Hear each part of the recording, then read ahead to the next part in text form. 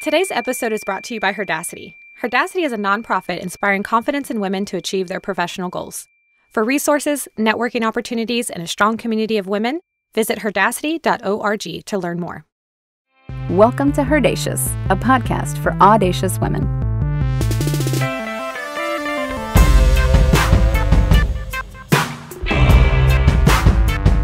Welcome back to HERdacious, the podcast for audacious women looking to make some career moves on their journey forward, and HERdacious is here to help. My name is Lorelei Gonzalez, and I am happy you chose to tune in today because we are going to be talking about the importance of giving and receiving feedback in a professional setting. To support me in this conversation, I have executive coach and resume whisperer, the director of the Center for Leadership and Ethics at the McCombs School of Business at the University of Texas at Austin, Stacey Rudnick. Hi, Lorelei. Hi, Stacey. It is a pleasure to have you here today. Excited to be here. It's excited to be anywhere these days, really. Mm-hmm. Now tell me, why did you think it was important to develop your ability to both give and receive professional feedback? Great question. I really wanted to share this information because there are so many barriers to both giving and receiving feedback. Almost all the barriers are fear-based. It's really important in our careers to get good at both aspects, both the giving and the receiving, not only to advance ourselves, but also to effectively mentor and steward others.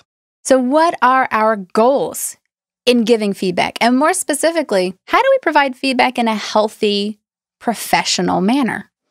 I think if we want to be great at giving feedback to others, our job is to be someone who holds up the mirror, to help that person have a much clearer picture of themselves. You know, we want to fix the problem that someone's having, but not try to fix the person. And I think that good distinction. Yeah, the intent in that matters a lot if you're the person who's delivering the feedback. So we want people who are giving feedback to really prepare well and think before they talk and think about how are you trying to help that person? How are you trying to coach them and mentor them? Ideally, you want to lift, not lecture. Epic statement. I think that's really hard for a lot of people because we live in a society of constant negative messaging. And it's hammered home, pretty early on, right? Like how many of us can recall back to childhood where we have that parental figure who's just like, meh, meh, meh, meh, meh, meh, meh. Yes, everyone has that mother or father. You know, and when we get into a professional setting, certainly all of those insecurities come into play. And we all have blind spots. But it's important to think, what is your job in that role as a feedback giver? We want people to be successful. And so if you're in a mentor role, if you're in a supervisor role, it's not just about how can I make this person more productive or how can I, fix this issue. It's also how can I be supportive of them, of their goals, of their professional development. So that's really the goal of giving feedback, is to help people along their path. Share with us the main challenges in giving good feedback. I think one of the biggest challenges in giving feedback is first that we're scared to be really direct. We're terrified that we're going to offend the other person, and we think that they're going to feel awful towards us, and that holds us back. And that protective hesitation, which is what it's called, is something that prevents us from having a candid conversation because we're really scared, particularly around difficult topics or challenging topics. When you said that, I kind of got the feeling that was somewhat of a gender-specific challenge. Mm-hmm. Tell us a little bit more. Well, there are a lot of gender-specific challenges. First, you need to depersonalize the feedback. Women have a tendency to get more emotional, more personalized in their feedback, and it's important to be extremely clear and very direct. So state the issues. Don't focus on the person. State what is the business issue and what is the impact to the business. And if you can make it about the business problem or the task, not the person, one, it's easier to give that feedback, and two, it's much easier to receive because women also have a tendency to take feedback more personally. I really love this quote from Brené Brown, and she talks about clear is kind, unclear is unkind. So don't muddy the waters, get to the point. What about constructive criticism? Mm-hmm. Well, constructive criticism is in the end still criticism. And because it's criticism, we take it that way. We're going to perceive it as negative feedback. And negative feedback can be incredibly threatening, and it takes all of our defense mechanisms and puts them on high alert. And because we're threatened, that can oftentimes, negative feedback can reduce motivation. And so it's important that negative feedback be, again, about how can we work to resolve this problem so that performance can be better in the future, as opposed to making it about you did a bad thing.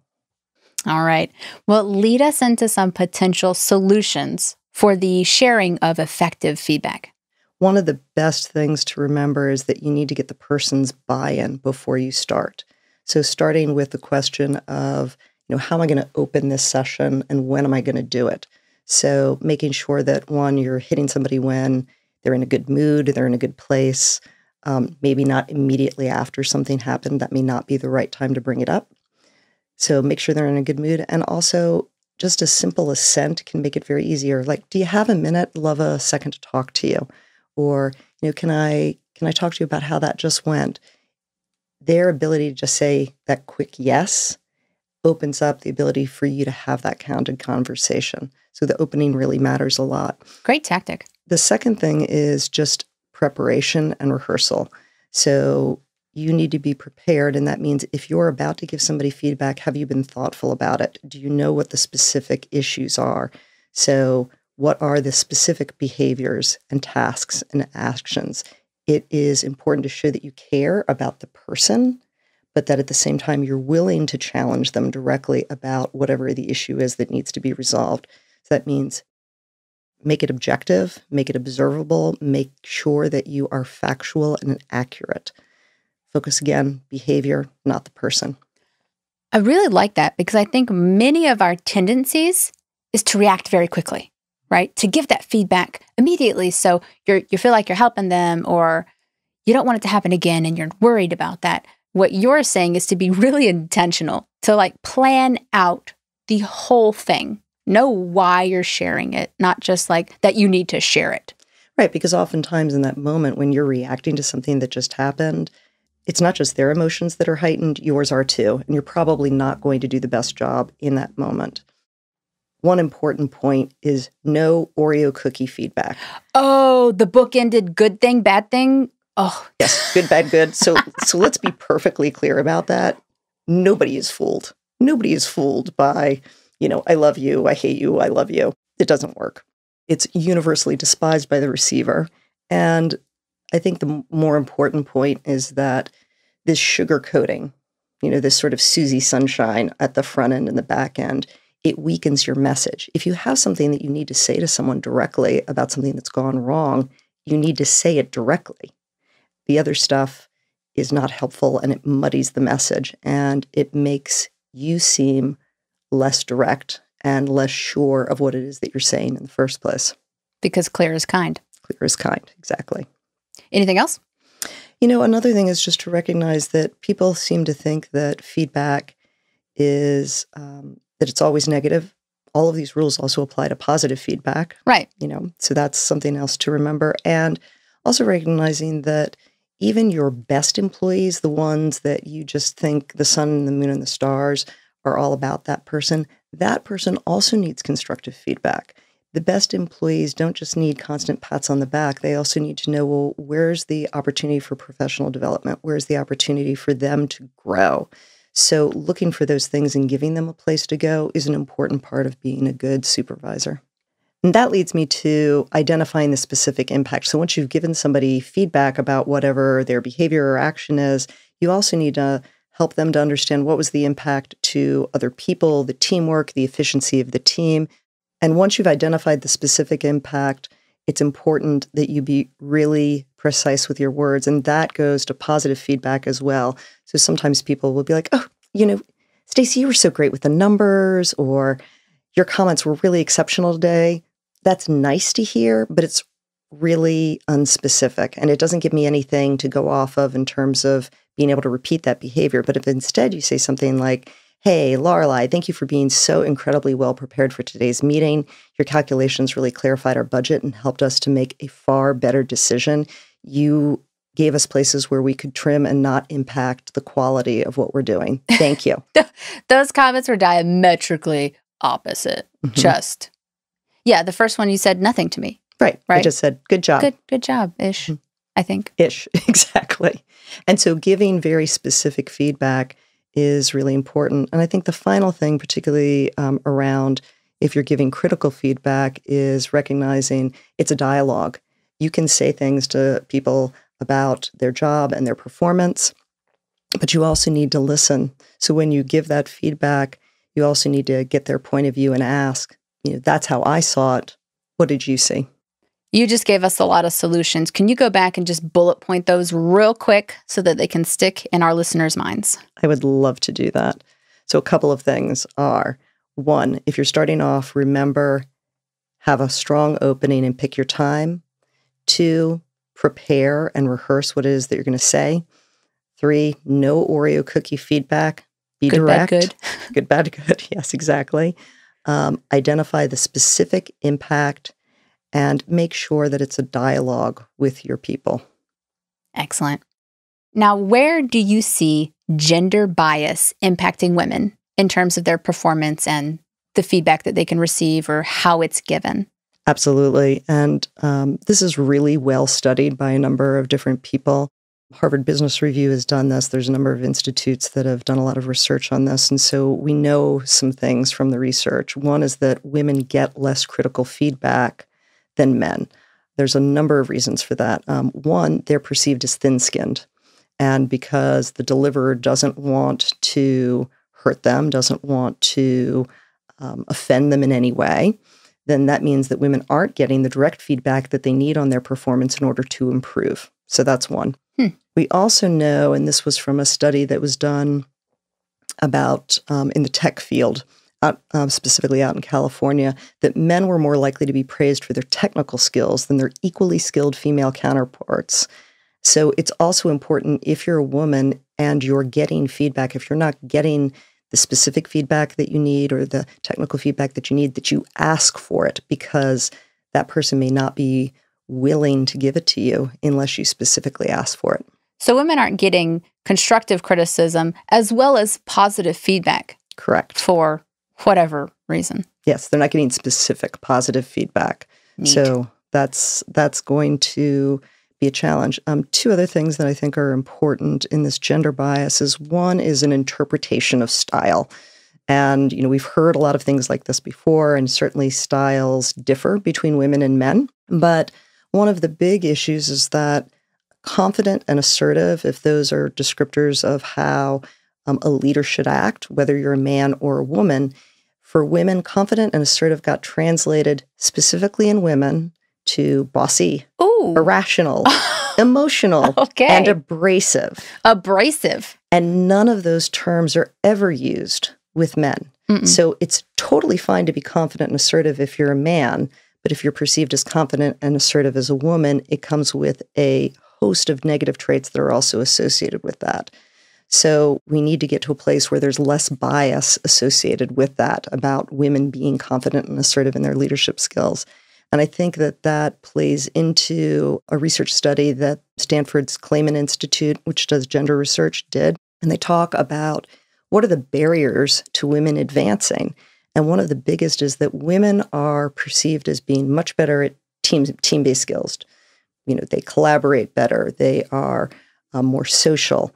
So they are looking for those group dynamics and thinking that women are going to be really great as team leaders. Men, on the other hand, are seen as leaders for the company, the vision, the strategy. So pretty early in their careers, men and women actually get tracked differently, not because of skill, but because of perception. And so in order to correct that, we need both managers and women themselves to vouch for the skills and the knowledge and the ability of individuals so that they're getting tracked appropriately. And women also need to ask for, if not demand, the leadership positions that they want and the training that they need in order to get into those positions. Amen to that, sister. So let's say we have a manager, director, what have you, who is willing to give people feedback. Good, professional, descriptive, specific feedback. What's the positive outcome of that?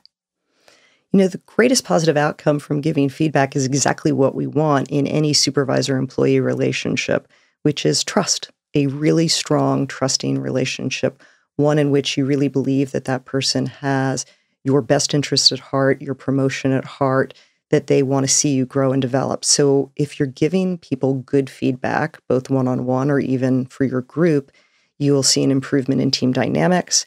You're going to see an improvement in professional development.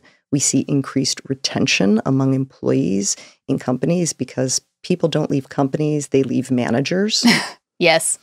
And also that feedback can help to bring in different points of view. So a supervisor that's very responsive to feedback from their employees, because it goes in both directions, they will engender the trust of their employees and they will know that, oh, okay, different points of view are welcome here.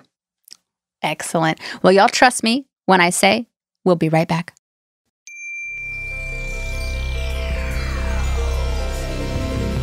Hi, Barbie here from Moonray, husband and wife indie pop duo. If you enjoy the intro music, we invite you to listen to our debut EP, Honeymoon, streaming now on all platforms.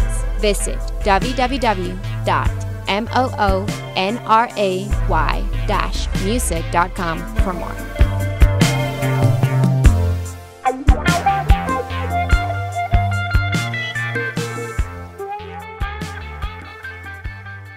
And we're back with Stacey Rudnick talking about the importance of giving and receiving feedback.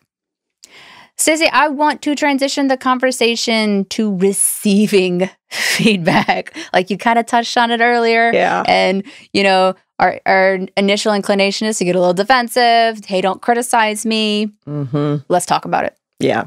Receiving feedback. I mean, it's a bear. Yeah. It's an absolute bear because we feel threatened and we feel judged.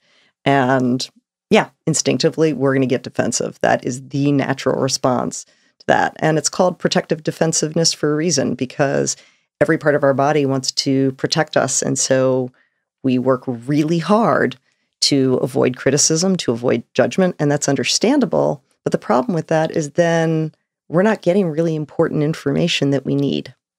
So how can we take down some of those walls to receive that important information that will usually benefit us in the long term?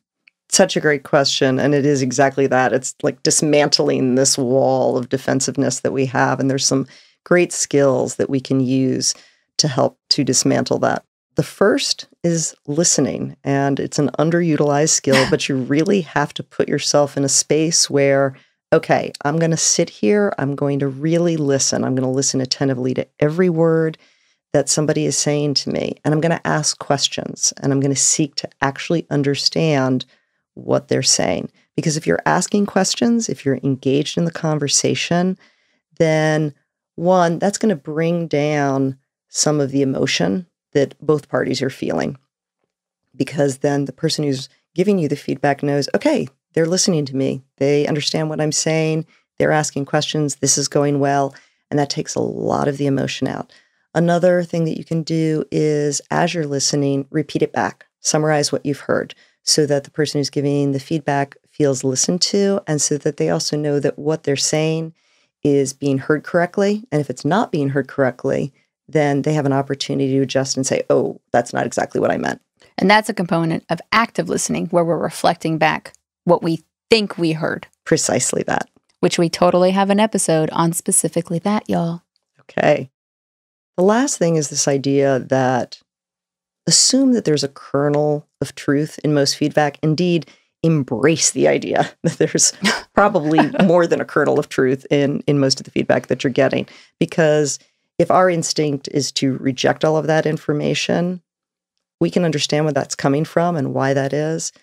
But really, the importance of getting that truth into your head is so that you can understand something about yourself. Again, we're coming back to if somebody's holding up the mirror and saying, hey, take a look here, it's because there's probably something that you could be doing better. And we have to really watch our egos. And our egos are awesome. They serve this incredibly important job, which is to protect ourselves. But in the process of doing that, they can drown out some really important advice and some really important information that would help us to do our jobs better. Let's hone in on that defensiveness, that instinctual reaction to say, no, hard no. No, thank you. Yep. Obviously, that's a protection mechanism, but there has to be some bias in there somewhere. There's a lot of bias in there. And so there's some particular terms around this. So the first is something called confirmation bias. And that's whether it's in feedback or even in the political arena or in the news feeds that we get. Confirmation bias is about seeking information that supports our existing beliefs. If you're getting feedback that supports your belief about yourself, you're like, great. And if you are getting information that doesn't support that belief, you're going to process it totally differently. It becomes really easy to discount. Fake news. Exactly that. The other is a little more specific, and that's called self-serving bias. And that's where we really readily accept the evidence that is to our benefit. So if somebody tells me, wow, you're a great cook, I'm like, yes, I am a great cook. But if somebody tells us something that we don't like so much, then we're going to reject that evidence out of hand because that doesn't fit with our self-concept. And then the final is one that we've touched on a little bit in terms of gender bias, that women are less likely to push back on critical feedback, and they are also less likely to advocate for themselves. So that creates some problems in that feedback loop. We also want to talk about gender bias more broadly because women are less likely to advocate for themselves. So in feedback, in receiving feedback, it's important that if you don't agree with the feedback that you're getting, that you use facts to refute it. That's a really important thing, that women are more likely to placidly take negative feedback or critical feedback that they're being given and not argue with it. And there may be reasons to refute that. So that's an important thing. You need to be able to advocate for yourself and stick up for yourself. The second is that when we think about gender bias as it relates to promotion and your ability to get promotion, women are a lot less likely to ask for, if not demand, jobs. So one of the things that women need to do is to ask for the feedback that they need, ask for the training that they need to get the promotions that they deserve. And I think it's important to remind us all that feedback is a two-way street. Absolutely. Feedback doesn't just go from the supervisor to the employee. It goes from the employee back to the supervisor. And so as a manager, if you're getting feedback from your team, from your individual employees, how you react to that feedback is critical. One, how are you reacting to it in the moment? Are you a good listener? Are you someone who's modeling that? Two, are you taking actionable steps when somebody gives you the feedback? Can they see that you have taken the feedback that you've been given and that it meant enough to you that you were going to go do something about it? Doing that shows employees that you welcome feedback and that they can trust you. So hopefully you started dismantling a bit of that wall of defensiveness in regard to critical feedback. And we are coming to understand that giving and receiving feedback is critical for our professional growth. Stacey, share with us a little bit more about embracing a growth mindset. Absolutely. I know that a lot of people may be very familiar with fixed versus growth mindset, but I thought I'd give a rundown for our listeners who may not know as much about that. So a growth mindset is about knowing that your personal qualities, your knowledge, your skills, your abilities can all be cultivated, can be learned, and that it's a direct result of your efforts. So intelligence is not fixed. It can be malleable, it can be changed, it can be increased. Learning is something that requires hard work and effort, and all of us can learn and improve. A fixed mindset is exactly the opposite. It says your intelligence is what your intelligence is, that, the scores on your test measure potential. And, most of us have had the fun of having those fixed scores that we got in grade school all the way through college. And you thought, oh, does this just mean that's it? I'm doomed. I'm stupid. Exactly. And, that natural abilities can't be increased, which isn't true. The other thing that's important about that fixed mindset is how it relates directly to how you're going to take in feedback, because a fixed mindset, that person thinks that a failure or a mistake is a reflection of them, of their lack of ability, their lack of intelligence, which is really not a great place to come from. So we want people who have a growth mindset and this idea that I can improve my intelligence, I can improve my abilities, And when you're giving and receiving feedback, that matters a lot. So if you're giving feedback, then you want to create an atmosphere for your whole team, for everybody who's in your charge, where it's okay to try new things. It's okay to fail. It's okay to make mistakes. Because if we're all capable of learning, then in an environment where there's innovation and new and growth, there are going to be mistakes. What you just said sounds to me like how we approach parenting with children. Absolutely. Yeah, they have to, fall down a lot before they walk. We got to crawl before we walk, before we run. And the same is true with all the new things that we learn. So you want to be that kind of person who can absolutely do that. And when you're receiving feedback, you want to be the type of person who can show that you're persistent and that you're resilient and that you are willing to embrace a new challenge, even if it's really difficult, as opposed to somebody who's like, ooh, I'm not sure I want to do that. That seems scary or I could hard. fail. Mm-hmm. Exactly. Fear, right from what you said from the beginning. It's Exactly. fear-based. We're back to fear. That's right. Mm-hmm. And we don't want fear to prevent us from doing the very things that could lead us in a new direction or even help us find out something about ourselves that may take our career in an entirely new path. Fear is the mind killer, y'all. Mm-hmm. Absolutely. One of the things that's also important about that growth mindset, we know that for the people who have a growth mindset, that they are 6 times more likely to give written feedback. And written feedback is really important because it tends to be much more specific and actionable than the verbal feedback. What do you mean on written feedback? Written feedback as you would receive in a formal review or in a sit down of a meeting where someone is trying to give you, this is where I think you are. This is how I think you're doing. And the written feedback for growth mindset, they want to be really specific. They want to be very actionable. They want to say, this is where I'd like you to get to by next quarter or next year. So growth mindset people are sort of predisposed to give more feedback and to give more specific feedback. And we found that the feedback from people who have a growth mindset is actually 13% more specific, encouraging, and supportive. Ooh. What about those with the fixed mindset? Fixed mindset, if you are in the receiving mode, are more likely to feel depressed and demotivated and to take that feedback personally, which can leave you in a place of feeling really helpless, like there's nothing I can do about this. Could you give us another professional example? Absolutely. So let's just say if you're the manager who's delivering that feedback and you're of a fixed mindset, you might just say, you're terrible at presenting. You just did an awful job, and I'm never putting you in front of a client again. Well, I will never want to present again in my life. Exactly. And that's the problem. They're not giving you an opportunity to correct. They're not being supportive. They're not being encouraging. They're just saying you are bad and full stop. A growth mindset and manager, on the other hand, might look at an employee who's having difficulty presenting. And yes, they would come to you. They would have a direct conversation with you. But it would be in the sense of, I'd really like you to get better at this. It seemed like you were struggling a little bit. And I think we have some resources that could really help you with that. So they're going to offer a resource for you to use.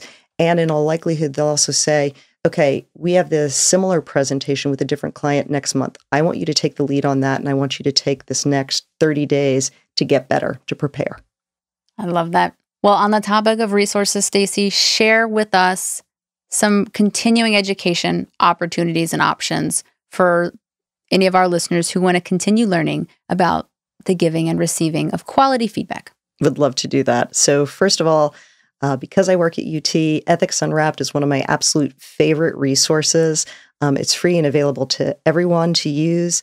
And some of the biases that I talked about, there are great videos on that website that will teach you about things like confirmation bias or self-serving bias. So please check that out on Ethics Unwrapped. The Clayman Institute for Gender Research at Stanford University has all types of research that's available for people to look up about gender bias and how that plays out. So if you're interested in a more detailed or academic approach to gender bias, that's a great place to look. I love Leanne Reniger's giving feedback talk on TED Talks. You can look her up. It's really short, it's really quick, and it literally walks you through step by step the best ways of giving feedback. There are also a number of other TED Talks on receiving feedback that you can look up. And finally, Harvard Business Review has some amazing articles on how gender bias corrupts the performance reviews of women. Ooh, we will be sure to link all of those excellent resources in our show notes. Y'all make sure to go onto the interwebs for our website and download all of these amazing resources. Now, to wrap our episode today, of course, I'm sharing a fun fact with you. I know it's been a while for most of us, but the other day, I was reminiscing on what it felt like to go to the theater and feel inspired by a film and also stuff my face with popcorn. If you're anything like me, you might have cried into your wildly expensive bucket of popcorn when Wonder Woman first hit theaters back in 2017. You remember when she went over that trench wall and just went fighting like a total champion? That scene still gives me chills. And to me and so many other women around the world, it was so empowering to see a woman on the silver screen in the role of superhero or superheroine.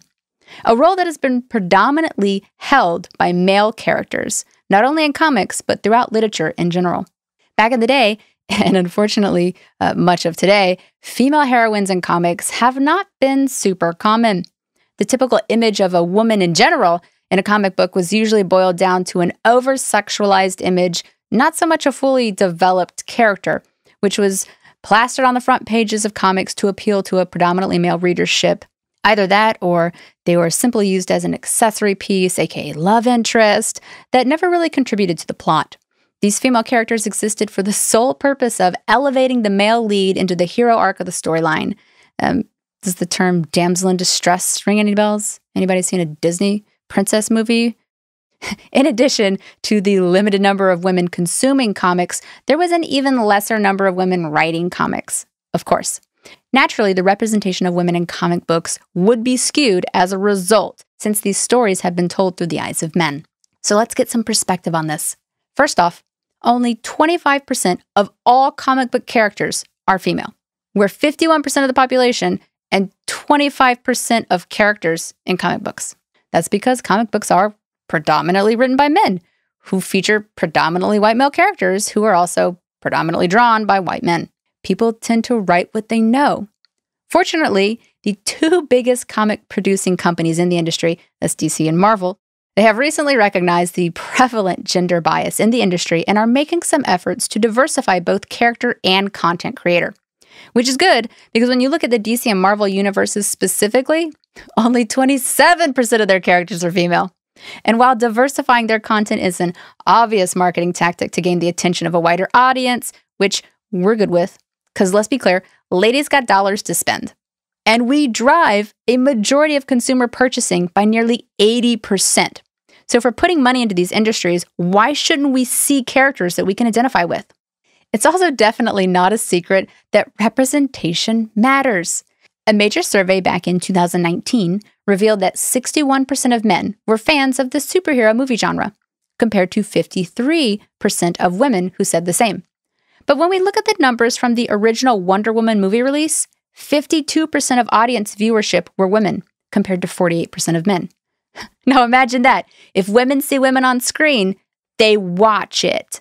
These diversifying efforts have gotten us some big changes, like Thor's Jane Foster wielding Mjolnir in the upcoming Thor Love and Thunder, and the groundbreaking Muslim-identified lead in the newest Miss Marvel series, Kamala Khan, as well as massive anticipation of the character Shuri ascending to the Black Panther throne after the tragic passing of Chadwick Boseman. Now we're headed in the right direction, but the question stands, is it enough? Well, you know the answer to that. No, not by a long shot. While there's a clear lack of female representation in the genre, we're fortunate to have many women taking the reins in the world of comics. One of the notable trailblazers in the industry who is actively rewriting the narrative for female characters within comic storylines is Kelly Sue DeConnick, a series writer for Aquaman and Captain Marvel. A self-proclaimed feminist and staunch advocate of comic accessibility to women, trans, and non-binary creators, DeConnick started a social media movement called #VisibleWomen, whereby women submitted their work on social media to increase their visibility in the comic book industry. Beyond advocacy for behind-the-scenes creators, DeConnick also calls for immense reform to those living within the pages. In fact, DeConnick identified the thought experiment of the sexy lamp test, which is similar to the film industry's Bechdel test, designed to gauge a female character's importance to the plot. So if a female character can be replaced with a sexy lamp like the one in The Christmas Story, and the storyline still works, it's a pretty solid indicator that said female character needs some major reconsideration.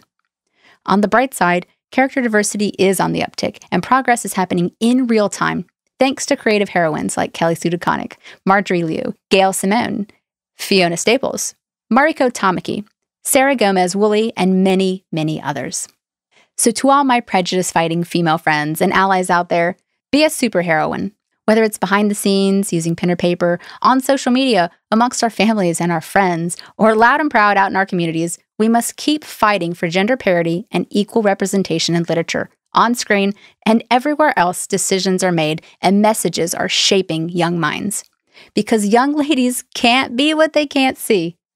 With that, my closing message to you is, don't be a sexy lamp.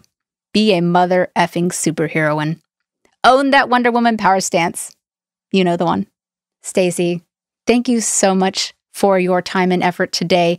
I know that talking about giving and receiving feedback is an interesting conversation, and you made it fantastic for us. Thank you so much, Lorelei. It's been an absolute pleasure being here on HERdacious.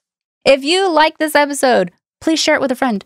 And if you haven't already, please subscribe. You can even leave a review and send us an email. It's HERdacious@HERdacity.org, and I will link that in the show notes as well, because I don't expect you to spell that. But I do expect you to be a badass. So until next time, go out there and practice your Wonder Woman stance in the mirror.